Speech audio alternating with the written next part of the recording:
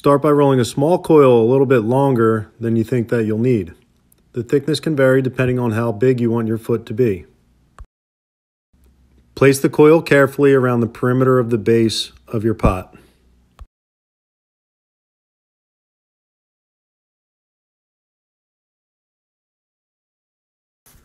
Once it's been placed correctly, discard your excess and grab a tool for blending.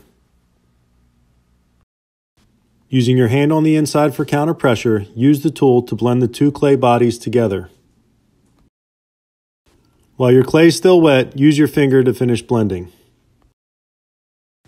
Then repeat this same process on the outside.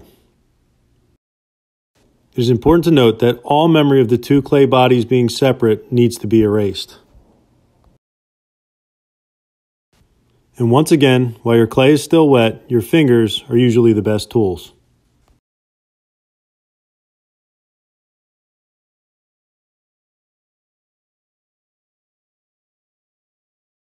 Once it's completely blended, press your clay lightly into a flat surface to flatten out your foot.